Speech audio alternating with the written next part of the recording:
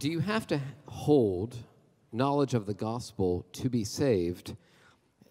And the follow-up question, I think, informs where they were trying to take that. Do you have to hold knowledge of the gospel to be saved?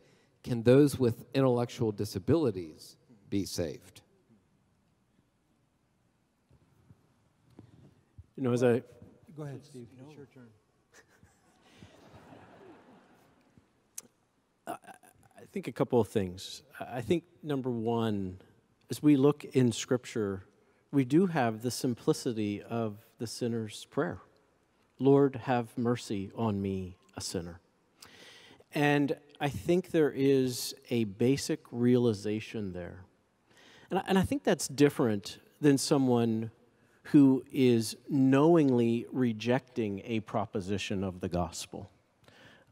Has maybe explored the doctrine of the incarnation and has adopted an heretical view of Christ as the God-man. I think we can see that as a barrier and a hindrance to the gospel, while not expecting anyone to have a saving faith, to have the articulation of a Nicene Chalcedonian formulation of the incarnation. So as I think about this notion of the propositions that are necessary to the gospel, that are necessary to a saving faith, I think we can distinguish between those that are rejecting the propositions and then that simple plea, that simple sinner's prayer, Lord, have mercy on me, and recognizing my sinfulness and recognizing my substitute, and maybe not able to articulate a full Christological statement, but recognizing those fundamental truths. Yeah, I think just to emphasize what you said this morning, you can't believe a false gospel and be saved. But you can believe the true gospel without a full understanding of every aspect of the full gospel, because we would all agree that probably every one of us was saved with a less than complete understanding of all the richness of the gospel. Maybe this is something that will help. People continually ask, practically, how do you present the gospel? How should we present the gospel? And I would just give you just a simple little pattern to think of. You have one access point to a sinner, and only one. And that is, the sinner knows he's a sinner, because the law of God is written in his heart, and his conscience accuses him. You have no access with regard to the gospel in the sense of who God is or who Christ is, because that knowledge is alien to him. He understands not the things of God. But what the sinner does understand is his own sin. And that is why life is so hard for the sinner. That is why there's so little satisfaction, fulfillment, hope, joy, meaning, significance.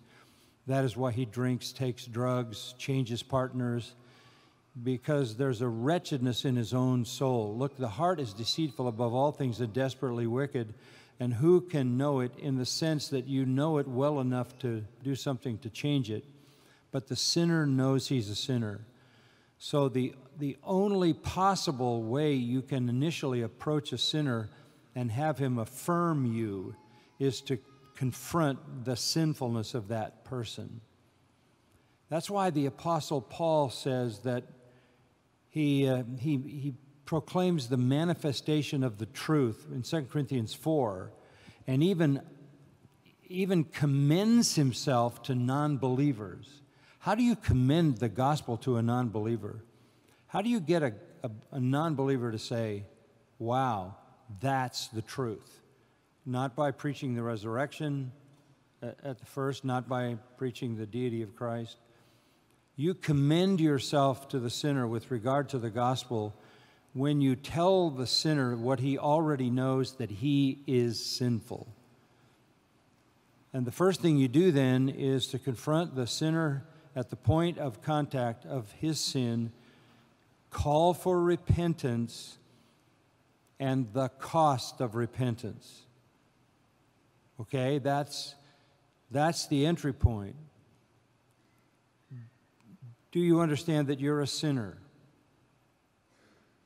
Do you desire to be delivered from the presence, power, and consequence of your sin? Here's the cost of that repentance. The second thing is to say, God has made a provision, if you repent, for you to be forgiven and delivered from that sin. That's where you talk about the person and work of Christ. And then the next thing you say with joy is, if you repent and believe in the Lord Jesus Christ and His work, God promises to forgive your sin and take you into eternal heaven. That, I think, puts the point of contact at the only place that it's viable for the sinner. You say, well, the sinner may reject that confrontation. There's nowhere else to go, right?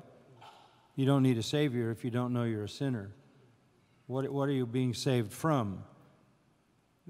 Only those crushed, broken under the weight of their own sin, fearing the judgment of God, flee to the salvation that's offered.